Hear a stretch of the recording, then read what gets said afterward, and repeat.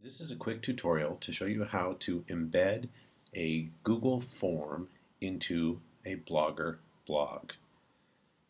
Now, when you're in edit mode in your blog, this is not the area that you do it from. So what you have to do is you have to go to the responses, and you then have to go to the response sheet. From the response sheet,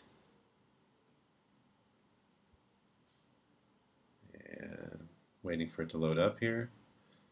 So then what you do in the response sheet is you click here on form and you say embed form in a web page,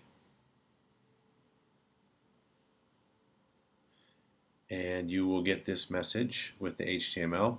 It gives you the width and the height. This is probably a little bit much for my blog, so I'm going to change the width to 600 and the height is 500. And then what I do is I copy this HTML here. You can click here to copy it as well.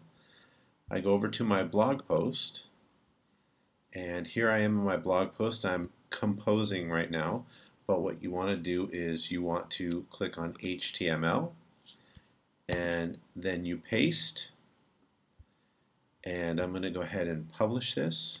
So you notice the HTML code is in here. So I've published it, and now I will go ahead and view.